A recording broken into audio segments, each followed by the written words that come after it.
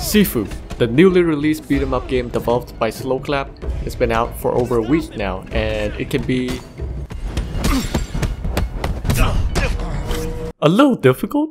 That's why I'm going to share with you some of the tips and tricks that I've learned from having my ass beat over and over and over again on how to deal with every enemy and boss, so hopefully you can also progress a bit further into the game. I'll assume that you know about the basic mechanics and defensive options available to you in this video. If you're not, I'd recommend checking out the tips at the bottom left of the detective board, and if you have to, replay the prologue as well. The game can explain these things way better than I can, and it also looks great to boot. I'll begin by talking about some of the general combat tips, and then dive deeper into each and every enemy afterwards. Timestamps in the description below.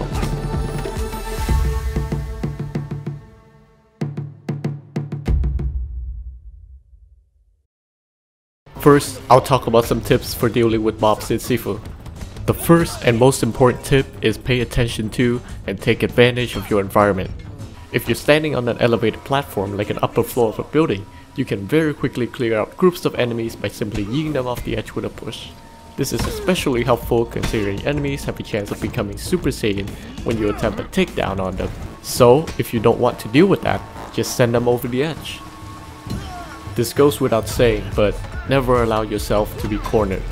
It's fine if you're surrounded, but always make sure you have some space to maneuver around. The last thing you want when getting overwhelmed is to have your back to the wall and nowhere to run. I also want to talk about my recommendation for enemy prioritization.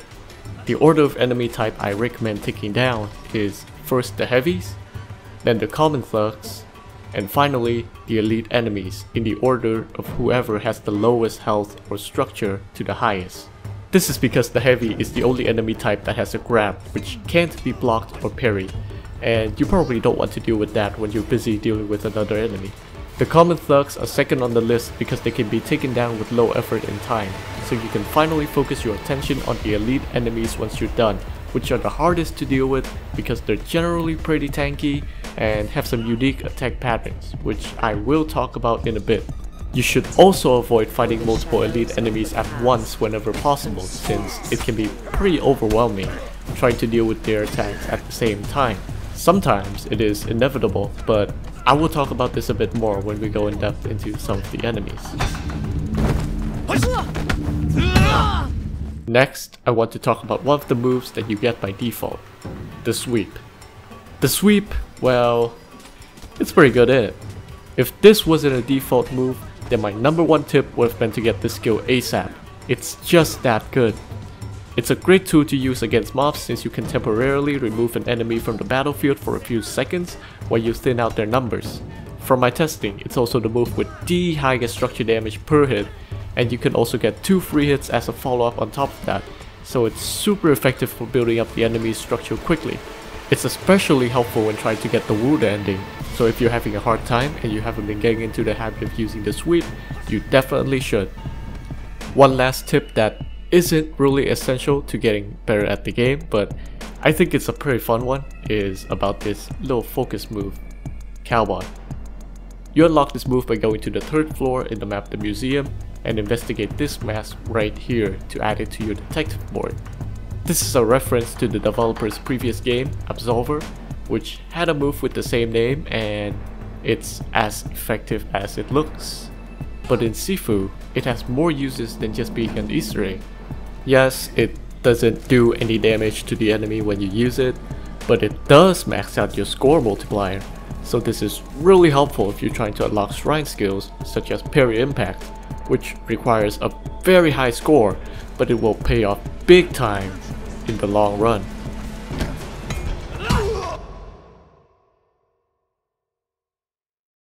These are the most common enemy type you're going to see throughout the game, and their movesets are incredibly simple to understand and deal with.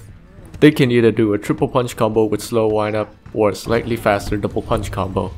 Because the health and structure are so low, you can probably just sneeze in their general direction or do whatever really and they'll drop. But my recommended approach is to parry one of their attacks and follow up with a quick counter. and this should be more than enough for the vast majority of them. There are a few variations to this enemy type with extra health and structure, along with a few additional moves. Some of them have a jumping punch attack that can't be interrupted and links into a 2-hit punch combo. Some of them can also opt to go for a punch, kick, kick combo instead of the standard triple punch combo.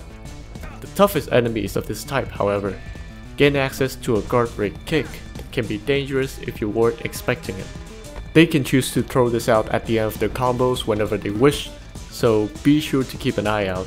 You don't want to be blocking these because they deal a massive amount of structure damage, and suddenly you're now one step closer to being reunited with your dad.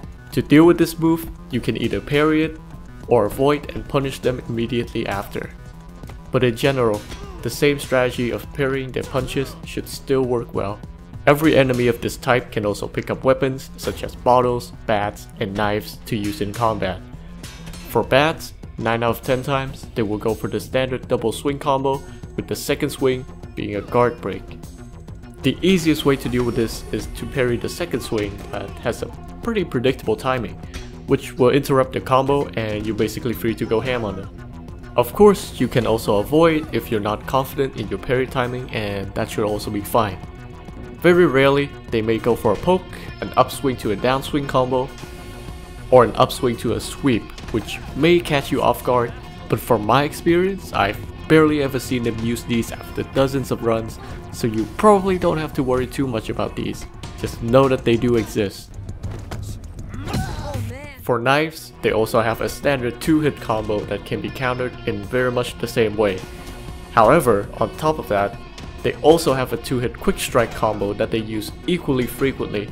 After either of these, they have a high chance of following up with a guard break kick or a stab, so be sure to keep an eye out for those. Note that if you want to disarm any enemy except for bosses, you can do so by simply knocking them down or pushing them, and they will immediately drop their weapon, though this also applies to you, so keep that in mind. Overall, the Thug is a fairly straightforward enemy type that you should be able to deal with easily as long as you watch for their attacks and stop them dead in their tracks.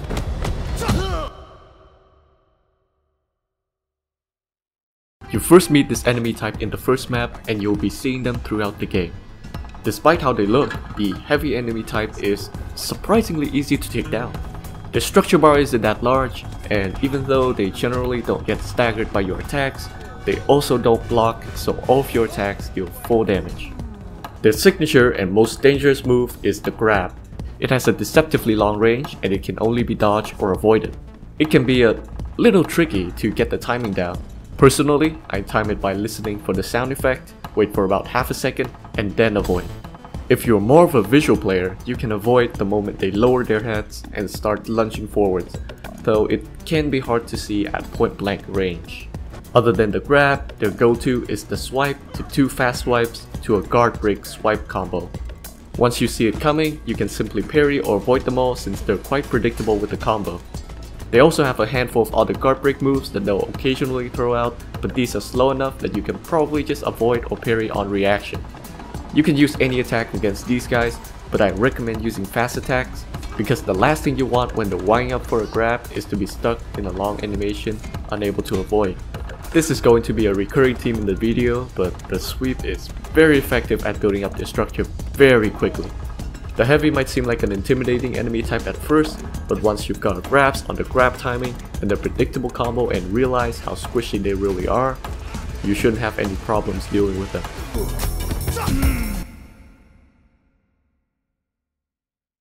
The Elite Thug can be a scripted part of the level, but most of the time you're going to see an enemy become one when they manage to fight off your instant takedown. On top of all the moves that the strongest common Thug can do, these Elite Thugs also have a new jumping kick attack followed by the sweep. Both are guard breaks, so try to avoid or parry if you see them coming. Okay, so it's basically a common Thug with a new attack and slightly tougher. What's the big deal? I'll just counter them the same way I do with those guys, right? Well, see, the main thing that makes them more difficult to deal with is the fact that most of their attacks can no longer be interrupted, which means there are way less openings for your attacks to go through. Couple this with a large health and structure bar and having to deal with other enemies at the same time, and it can be really frustrating. Like all elite enemies, I recommend leaving these guys till last, after you've cleared out all of the common thugs and heavies. Despite what I said earlier, the main strategy to deal with these guys is similar to how you deal with the common thugs, but instead of just parrying or avoiding one attack and you can immediately send them to heaven, you're going to have to do it for their entire combo chain, multiple times to take them down. Because they don't have a lot of openings for you to get some good hits in, it's important to try and go for the most efficient combos. And you guessed it, the sweep is a great tool for this end. But if you're struggling with the timing of their attacks, there is another strategy, and that is to just give them a weapon. Now I know it sounds crazy, but hear me out. Once they have a weapon, essentially all of their combos are replaced with the common thug's basic weapon combos, which are significantly more predictable and easier to deal with. Note that they will still have access to the new kick combo, but that's pretty much the only thing you have to worry about as opposed to their entire moveset. When you get to the tower, you'll come across this room where you're forced to fight two of these enemies at the same time.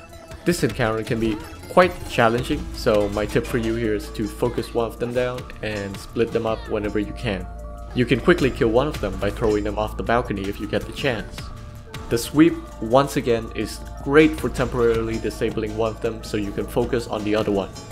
Just stay calm and deal with their attacks one at a time, and hopefully, you'll walk away from this fight in one piece.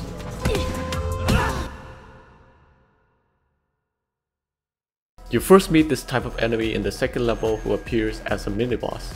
These are some of the hardest enemies to deal with in the game because they require you to pay full attention to their movement if you want to survive their attacks. The bread and butter combo, and probably one that trips up a lot of new players, is the high kick sweep combo. If you see the first kick coming, since it has a fairly slow startup, you can parry the entire combo for some structure damage. But if you're not confident in your parry timing, you can also block the first kick, then avoid the next two and immediately punish them after. Other notable combos are the elbow strike to a sweep, and the kick to a double punch combo, which I highly recommend parrying because if you blocked or avoided this, they will likely follow up with one of the most dangerous moves, the hammer kick. I do not recommend trying to parry this move because worst case scenario, you block it and take a ton of structure damage, and you also have to deal with the follow-up kick, which is possibly enough to break your structure, and that's not good. And best case, you successfully parry and they take some structure damage, but you still have to worry about dealing with the follow-up kick. The risk and trade-off just isn't worth it because of how much damage you can take from messing up, in my opinion. The easiest and safest strategy is to simply avoid it and punish them afterwards. Also be careful when standing on the opposite side of a vaultable surface when facing them, because the vault is another form of the hammer kick and it does just as much damage. There's a very dangerous variation of this enemy type and they can be seen near the end of the level, the museum. Their movesets are essentially the same, but not only do you have to fight two of them at once, their shoes are blades, so all of their kicks are now much more dangerous. The best tips I can give you for this encounter is to hold on to your weapon for as long as possible so you can block a few hits without taking damage, and take down one of them as soon as you can using any means at your disposal. Once again, the sweep is a very powerful tool, use it.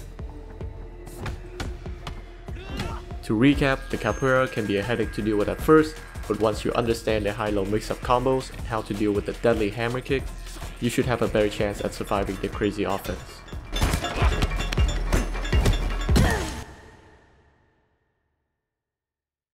You also first encounter these enemies in the second level. These enemies generally have fairly high health and structure along with highly damaging moves. Their most common combo is the 3-hit palm strike, with the final hit being a guard break. The best way to deal with this is to simply parry all 3 strikes. Now, I understand that it can be pretty intimidating with how they push you halfway across the map with each strike, but just watch the movement closely, wait until the moment just before the palm makes contact with you, and you should be able to parry the strikes reliably. If you struggle to get the parry timing right, you can try to avoid, but I don't recommend this because occasionally they can end the combo with a sweep instead. It doesn't happen often, but it's not rare enough to disregard it completely. Another combo that they like to use and can be reliably avoided is the kick to double flying kick to a sweep. If you see them start a combo with a kick, they will always end it with a sweep, so it is perfectly safe to avoid if you don't want to risk parrying. There are a few more quick strike combos that can end in a sweep or a push that they might also use, but from what I can tell, they will only use these after they avoid or parry your attacks, so if you don't want to deal with these, you can simply let them take the initiative.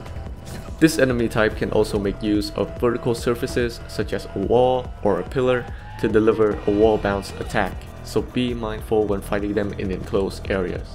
This is also the only enemy type that can use a staff as a weapon, and you generally see them on mini bosses. For the most part, their combos are fairly straightforward, a series of 4-hit combos ending in a guard break attack. The only one that you need to pay special attention to is this combo, 3 high-hitting attacks ending with a sweep. It has a fairly distinct animation, so you should be familiar after seeing it a few times. But other than that, everything else can be simply avoided or parried without much of a problem. If you've tried to collect all of the clues for the detective board, you've probably come across this room in the club. This room has 2 enemies of this type, similar to the area immediately before Sean's boss fight.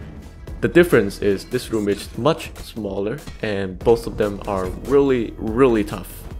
This is one of the hardest non-boss encounters in the game, and it is very easy to be cornered and comboed by both of them at the same time. There aren't really any tips I can give you to make this fight easier other than focusing down the guy first because he dies slightly faster.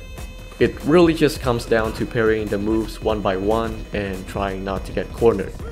Once there's only one of them left standing, the fight becomes a lot more manageable.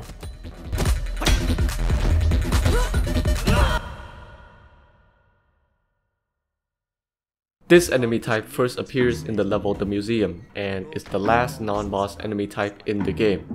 They have a lot of health and structure, but compared to the other enemy types, their moves are fairly straightforward. Their go-to is the double punch to a guard break punch combo. The final hit is a grab attack if it connects, which deals a fair amount of damage, so try not to get hit or have your structure broken by this. The best way to deal with this combo is to parry the heavy punch, which will briefly stun them for some quick damage and shouldn't prove too difficult since these guys are pretty predictable with it. If you get hit by the first few attacks, don't panic, just try to parry or avoid the final hit and you'll be fine.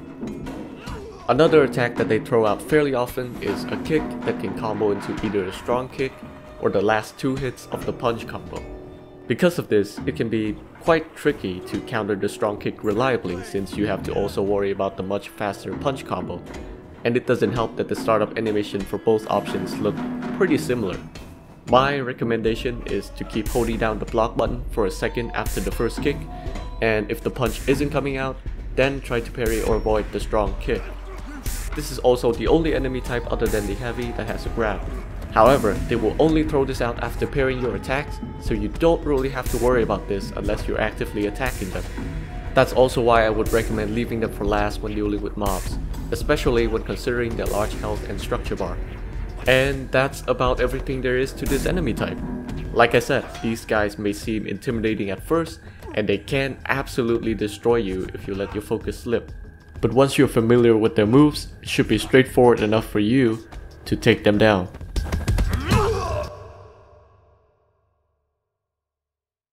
This is the first boss in the game and he is fairly straightforward. He will always start the fight with a rush to a jumping hammer kick. This move has aimbot, so don't bother trying to run from it. Simply avoid when you see him drop just above your head and you get a free punish window. You may also see him use this move throughout the fight if there is some distance between you, so be sure to apply the same strategy for some easy damage. His bread and butter is the double kick combo. He can either end this combo with another fast kick or a slower reverse roundhouse. I don't recommend trying to pair this combo because the timing of each attack is quite unpredictable, so you may be at risk of eating some hits. The easiest way to deal with this is to simply avoid after the double kick, and it should cover both options. Another combo he likes to use is the high back kick to a reverse roundhouse. If you see him do a high back kick, he will always follow up with a reverse roundhouse, so you definitely want to punish him every time he does it. He also has a sweep that he can throw out whenever, so I do not recommend avoiding his first attacks unless you know exactly what it is. If you're unsure, just block the first hit and deal with subsequent hits afterwards. He also has some other moves such as the vaulting kick, or the wall bounce kick, or the sliding sweep that he will generally only use if you're trying to get away from him. I recommend staying close to him at all times so you won't have to worry about these moves. In phase 2, he retains all of his moves from phase 1 and also gains access to a handful of new ones. Most notable is the ambush attack, which he begins the phase with. He will jump away and disappear for a few seconds before re-emerging and delivering a guard break attack. This move may seem scary at first, but simply wait for him to jump out and avoid right before he lands on the ground, and you will have an opening to do whatever you want. He does this move quite often throughout the fight, so be sure to punish him every time. A new move that is his bread and butter in phase 2 is the double knife slash. It's fairly easy to parry this move since the startup is quite obvious. Simply block the moment you see his arm move forward and you should be able to get the parry. He also has a variation to this combo where he does a dramatic spin before slashing. Unfortunately, this version of the slash can't be interrupted with a parry, so you will have to deal with the rest of the combo. Another new move is the guard break double slash. These can hit for a lot of damage, but the startup is fairly slow, so you can simply wait for the flash and avoid twice quickly. He is also able to spawn bamboos whenever he wants, so he will have access to moves such as the wall bounce kick at any moment. But again, he only ever uses these moves when you're far away, so you don't really have to worry about it as long as you remain relatively close. For those of you attempting the Wuda ending, he doesn't really have that much health, so try not to attack him too much. If you want to attack, try to limit yourself to weaker attacks and the sweep, since it does a lot of structure damage for a single hit.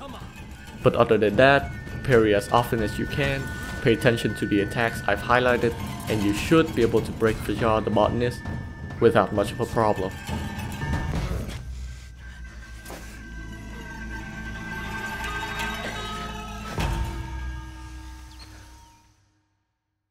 So according to some statistics I've seen, apparently a lot of people are struggling with the club and presumably with the boss. And I completely get it. His attacks have long range and they do a ton of health and structure damage. But that's what this video is for, and hopefully you'll have a better understanding on how to deal with Sean the fighter after this section. Sean has two basic combos that he loves to throw out over and over again. The first is the horizontal combo with him swinging staff around head level 3 times in a row. The second is the vertical combo with him swinging the staff up and down also 3 times in a row. The final hit of both these combos are guard breaks, so you do not want to be blocking them. The horizontal combo has a very rhythmic timing to it, with each hit coming out like clockwork, whereas the vertical combo is slightly more unpredictable, with the final hit coming out slower compared to the first two.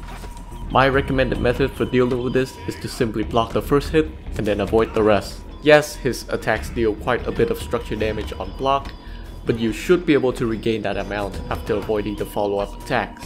There are some staffs to the right that you can use to make blocking a bit safer as well. You can also just parry his attacks like I'm doing on the screen as well. Yes, you will take a bunch of structure damage and it won't interrupt his combo or give you an opening to get some damage in, but you will be building his structure bar pretty quickly. Also, one tip in case you didn't know, similar to Sekiro, the structure bar will increase but will never break as long as you parry, regardless of how many attacks you parry or how strong they are. He may also approach you with some moves such as the deceptively fast staff poke or the shoulder check before doing one of his combos, so be sure to keep your guard up to not get caught by surprise.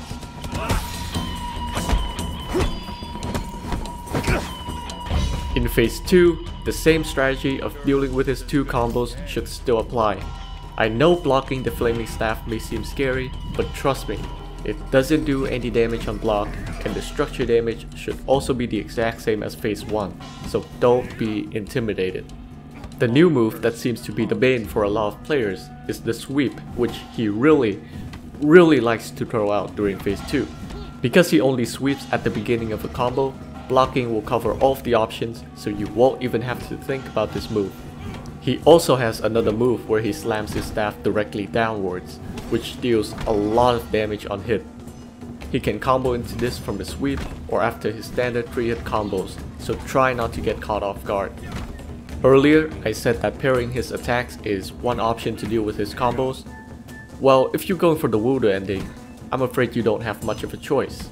He has a bit more health compared to the Botanist, but it's still not that much for you to simply go ham on him and break his structure twice without parrying. Again, if you have to attack, the sweep is your best option.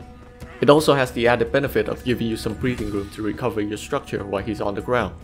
Despite how oppressive his attacks might seem, hopefully I've given you some ideas on how to turn the tables and eventually take down Sean the Fighter.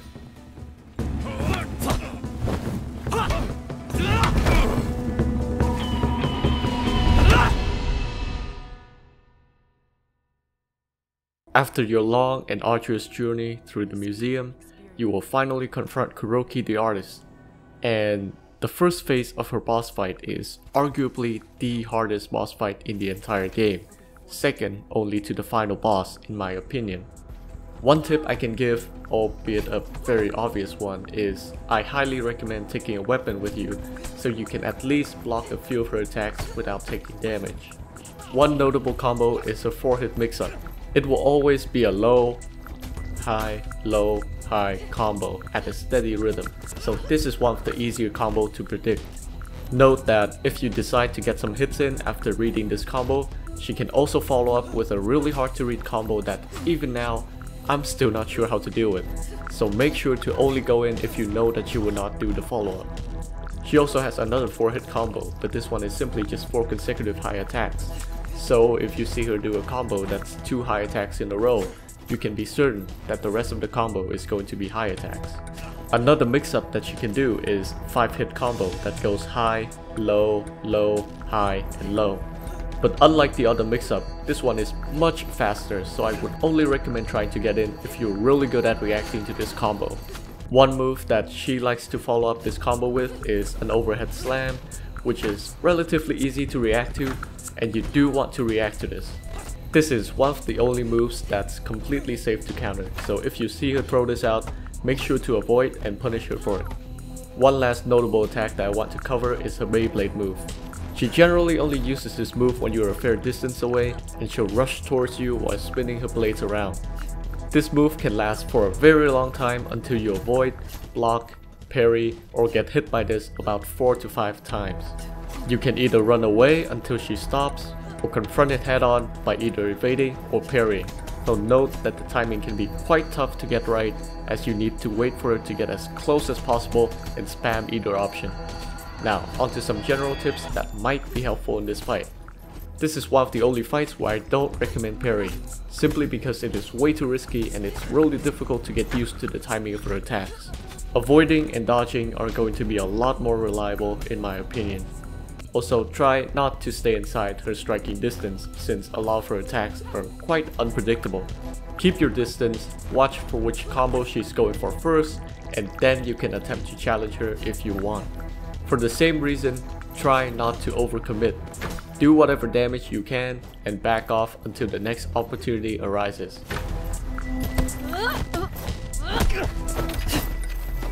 Once you get to phase 2, the good news is she becomes significantly more manageable.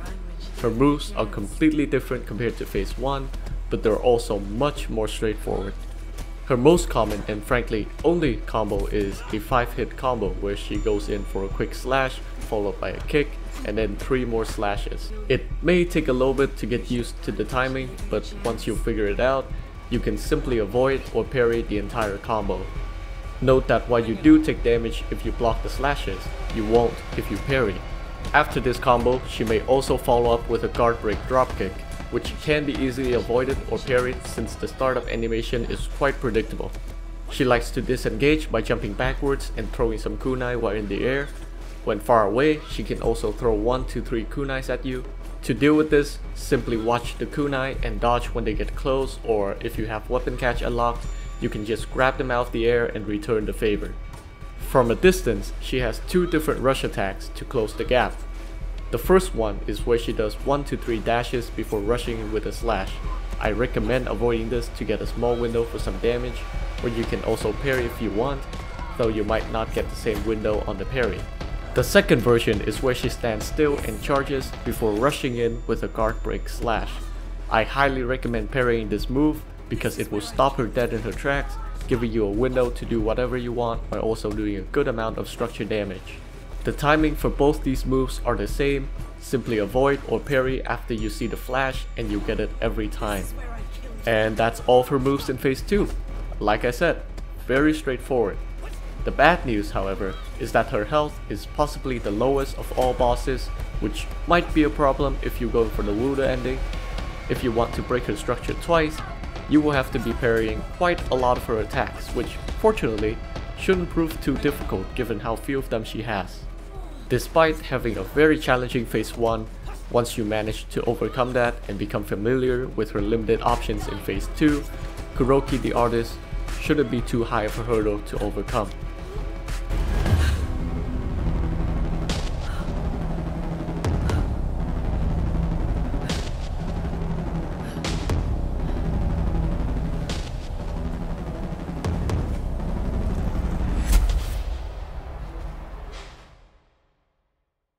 After overcoming all the challenges the tower throws at you, you finally face off against Jinfeng, the CEO. And frankly speaking, she is among one of the easier bosses in the game. Don't get me wrong, if you're unfamiliar with her moves and don't know how to deal with them, you can absolutely get destroyed. But once you realize how simple her moves really are, you'll be able to read her like a book. So let's talk about her combos, which honestly are just variations of the same combo. Her favorite pattern is high, high, low, which 90% of all her combos are going to follow. When at range, she has a fast and slow combo. For the fast combo, she will do 2 quick straight attacks before ending with a sweep. For the slow version, she will do a high swing to a straight attack and also ending with a sweep. To deal with these, simply watch the weight and avoid or parry just before they hit. Make sure to always avoid the sweep though, so you can close the distance before she recovers. At close range, she will try to push you away or jump back and follow up with an attack. If you get hit, she will always follow up with a sweep. And if you get hit by the sweep, she will always follow up with a smash, so be sure to keep an eye out. And that's really about it for phase 1. Once you pay attention, you'll realize that her moves are incredibly simple and limited. For phase 2, a lot of her moves remain unchanged but are now a little faster. She gets a new variation of the slow combo in which the first swing is now a grab. This is telegraphed quite clearly, so just stay calm and dodge when you see it coming. She also gets a few more combos at close range, such as this one. And this one, which, you guessed it, both follow the same high, high, low pattern. There's also another move where she spins and slams her weight down 5 times in a row, which can be dangerous if you're blocking all of them, but the timing is quite predictable, so you can probably avoid or parry just fine. If you're trying to get the Wuda ending, you probably shouldn't have too much of a problem since she has quite a bit of health and it's fairly tough to get some clean hits in. So I think it's fine even if you don't worry about parrying too much, though in case there is a problem, I'd recommend parrying her long range moves since they are a bit more predictable and easier to parry compared to a close range one. Despite how challenging the tower may be and her being a second to last boss, once you've recognized her attack patterns and got the timing down, you should have no problem having Jinfeng, the CEO, go into retirement.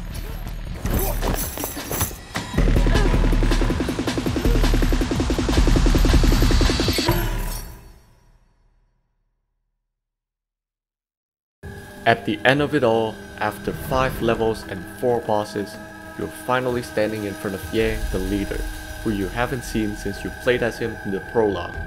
And just as you saw back then, he has access to all of your attacks, including everything on the skill tree.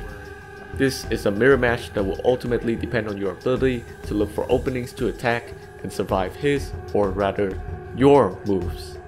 So unfortunately, I don't really have any quick tips I can give you for you to go in and just beat his ass immediately. Since Yang has by far and beyond the fastest attacks in the entire game, being able to react to his moves on the fly is crucial, and that is the one thing I can hopefully offer by breaking down his patterns in this section. One of his favorite combos is the forward kick to the full heavy attack combo, which you're probably already quite familiar with.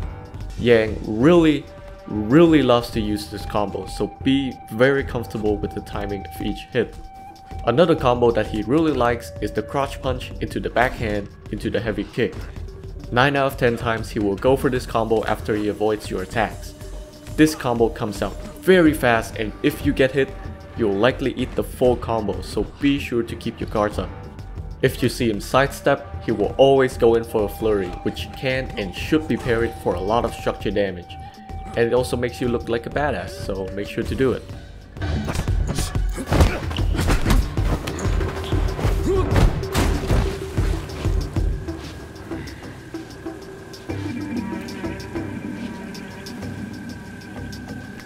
For phase 2, his moves remain fairly similar, though there are some important differences which I will be talking about.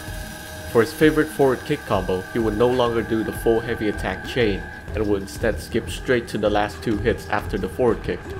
Another change is after a sidestep, he is now less likely to do the flurry. Instead, he will more likely go for a punch that combos into either a high kick or a sweep. This is his high-low mix-up combo, and it can be quite difficult to tell which option he'll go for. If you don't want to deal with this, try dodging backwards after you block his punch. You won't get an opening to hit him, but you also won't have to worry about getting hit by either option. A new combo he got for phase 2 begins with a guard break punch into another punch and ends with a 3-hit flurry. Similar to the flurry in phase 1, if you see him throw this out, try to parry it for some good structure damage. But the biggest addition he got in this phase is his Tiger Claw Rush. After dodging backwards, he'll charge up and rush forward doing 3 consecutive guard break strikes. This is a very powerful move. You do not want to block or get hit by this, or he will absolutely destroy both your structure and health bar. Watch his movement carefully and quickly avoid 3 times in a row the moment he rushes forward, and you have an opening to do whatever you want. You can also parry it, but personally I haven't had much luck with it. And that's all the notable moves you need to know for phase 2. Note that this isn't an exhaustive list of what he can do. Remember, he has access to all of your moves and he will be using them in certain scenarios, so it is important to go through your move list and skill tree to not get caught by surprise. I'm just listing off the options that he frequently goes for from my experience, which will hopefully give you an edge when trying to survive against his attacks. My general recommendation when dealing with his attacks is to always go for parries. Yes, the timing is tighter compared to avoiding, but also you're doing structure damage to him as he's attacking, which is most of the time, so it can add up really quick. This leads into my next tip. I do not recommend being hyper aggressive against Yang. This is because he has a lot of options to punish you after an avoid or parry, which adds an extra layer to the fight that you have to deal with. This is why I recommend parrying, because if you rely solely on avoiding, you have to be aggressive if you want to take him down.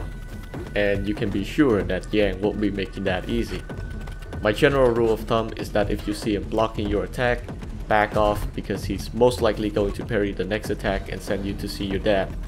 One last tip that I can give for those of you going for the wood ending is that Yang has a really large health pool, but if you're still having problems with breaking his structure, try to invest some points into parry impact and you'll be able to get him as long as you parry every once in a while.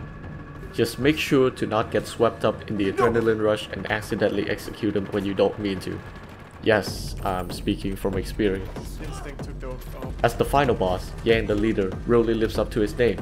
He is by far the most powerful enemy in the game, using everything you know against you.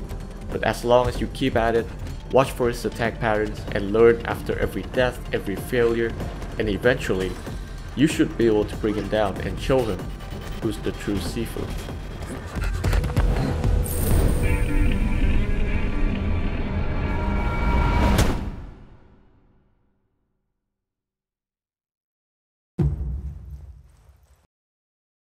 Hey y'all, it's me, the disembodied voice you've been listening to in this video. As you can probably already tell, this is my very first video that honestly, I just decided to do on a whim. I did not expect this video to be as long and take as much work as it did, but either way, I did it, and I hope you guys got something out of it.